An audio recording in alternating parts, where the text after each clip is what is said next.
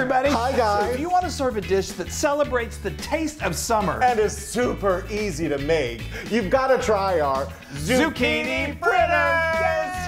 Oh my gosh, these babies are just so loaded with fresh flavor. Yeah, and they're lightly fried, so they're crispy on the outside. Yes, but they're still super yummy tender on the inside. Yeah, so whip up a batch and serve them with a dollop of sour cream. And a nice sprinkling of chives. Yes. So welcome back to How to Feed a Loon. Yay. I'm Chris. And I'm Wesley. My crunchy on the outside, soft on the inside. I don't think I'm very crunchy on the outside. Well, okay, well, you're soft on the inside, that's for sure. All right, so folks, we're making zucchini. Yay! Look at this. I love zucchini. I do too. So when we're That filming was a big zucchini. I know it. So when we're filming this, it's like spring, about to be summer here in Texas, and I've got my garden outside, and so we crawling with zucchini. It is. We went and we picked ourselves some zucchini to make some bread.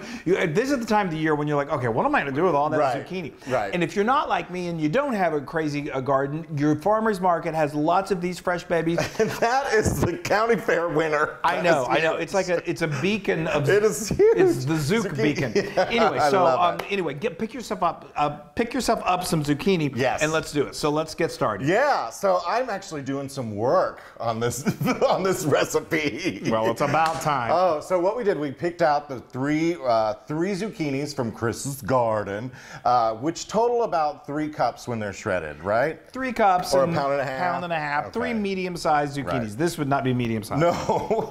And so what we did is we got our box grater and we shred them all. Well, I cut the end off first, and then I shred each one of them, which required a lot of elbow grease. Oh, it's not that much. It's easy. If you don't want it, you could also cheat and use your food processor with a shredder. Exactly, but he wouldn't let me do that. Anyway, so I used the box grater, got them all grated, and then I got my colander, and I put the colander inside a big bowl, a glass bowl, and then I put the shredded zucchini inside that, and then I added 2 teaspoons of salt, and I mixed it all together because that salt will draw out all of your extra liquid. And these babies hold a lot of water. These babies hold a lot of water. You don't want water in your fritters because they're not easy to fry, and then they won't stay together. We don't want watery fritters. No, no, we don't. So in order to get that water out of there, we're going to put them in that colander, and then we put something heavy on top. So I put a plate on top, and then I grabbed whatever's close to you, which was a box of wine. Which is unusual that it was heavy because it's usually half empty. Anyway, we're so classy. Yeah, so we let that sit for about an hour and let that drain all that water out of the zucchini. And then after that hour, I came back and I grabbed some cheesecloth and I put all of the zucchini in that cheesecloth because I'm going to get rid of some excess. There's a lot of water in these babies. Yeah. These babies carry a lot of water. It's crazy. And so I squeezed and got a lot more water out of there. And once I was finally getting all that water out of there, I emptied it into this bowl, and now we're ready to start. That's right. And if you don't have cheesecloth, you can use a kitchen towel. Just anything that's porous that you can drain. Yeah. Okay. Yay! Woo, wow, now I feel like you. I'm hoarse from all that talking. Stop talking so much? All right, so here's our zucchini, and now we're going to make it even better. So we've got some flour here. Okay, we've got that is a 1/4 cup of all-purpose flour. Hello. Flour. Oh, and then we've got some Parmesan cheese. Which is also a 1/4 cup. Yes, I'm going to let him give the measurements.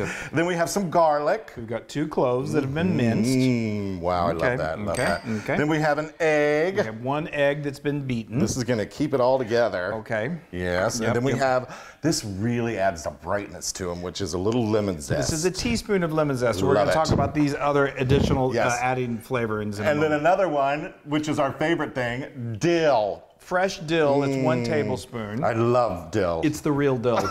Sweetie, I gave you that. Yeah, thank you. And now we have some chives too, which add another little saltiness to them. And that's a couple tablespoons. So you're going to mix that. Oh, wait. What do I want to put a little bit of? Sorry, that's important. Yeah. So although we use some salt, we're still going to put a little more salt. Most of that salt was drained away with all of the water. Half a teaspoon. So half a teaspoon is a good amount. And then some healthy pinches of you got it, Loon. pepper. And you're going to get the skillet going.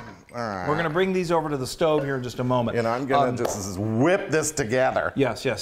So on these added flavorings that were added. The star of this dish, as you can imagine, added flavors, is the zucchini. So we don't want to do anything that's going to distract from the beautiful flavor of the zucchini. No, these are just perfect. We've tested lots on this recipe, and we find that these measurements are really good. But if you hate lemon zest, if you hate chives, or if you hate dill, you can leave them out entirely and still it'll be a little more boring. But no, it'll still be delicious. It should be really good. Just what I would resist doing is, if you love lemon zest, don't overdo it on any of these, because then it starts to overpower the taste of the zucchini. We made one batch, and I was like, did you throw a whole lemon in here? I was feeling very zesty.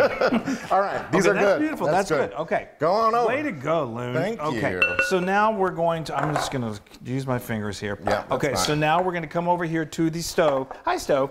So I've got 2 tablespoons of olive oil. Yes, 2 tablespoons of olive oil, good quality olive oil, that I'm going to put in my skillet. And now what I've got here is I've just got an ice cream scooper. Ice cream scoop works wonderfully. You just want to put a little ball in there. These are fritters, so they don't have to be perfectly circular. I mean, they're meant to be a little misshapen. That's what makes them fritters. So don't fret about your fritter if it's not perfect.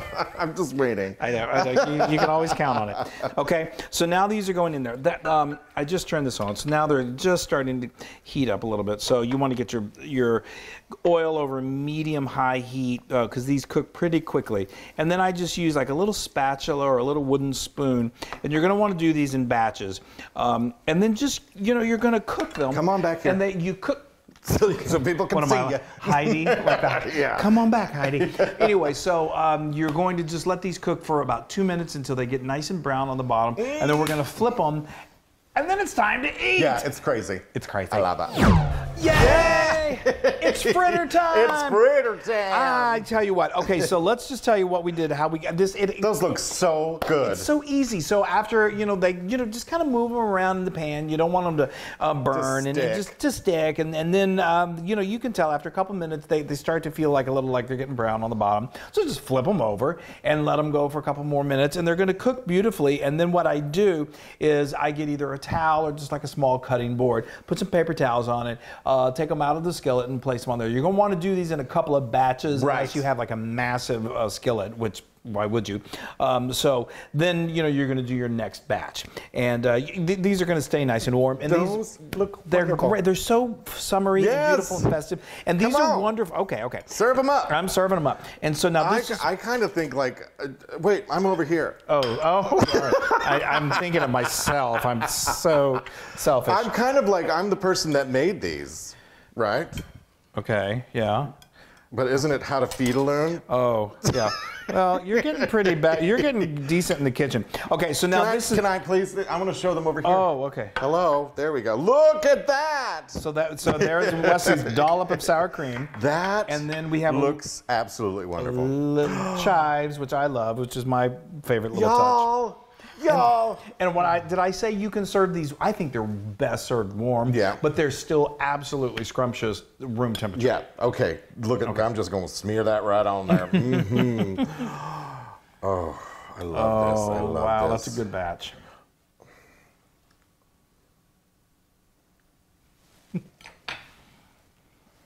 It's.